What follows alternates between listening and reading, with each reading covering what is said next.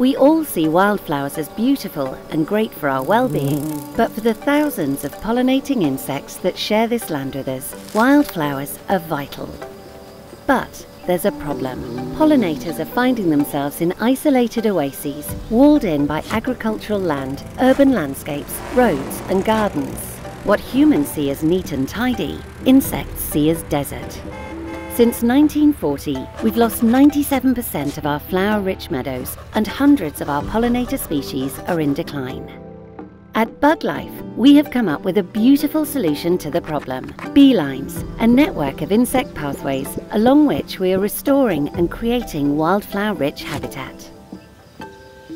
These insect superhighways will extend across the whole of the UK, allowing wildlife to move freely through our countryside and towns. But we need your help to make it happen. Restoring fields of wildflowers. Making space for wildlife in our towns, on road verges, local parks or gardens.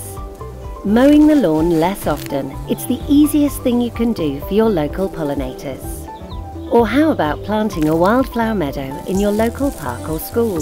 Then add your project to the Beelines map. Help us make our network of habitats bigger, better and more joined up. Find out more at buglife.org.uk. Saving the small things that run the planet.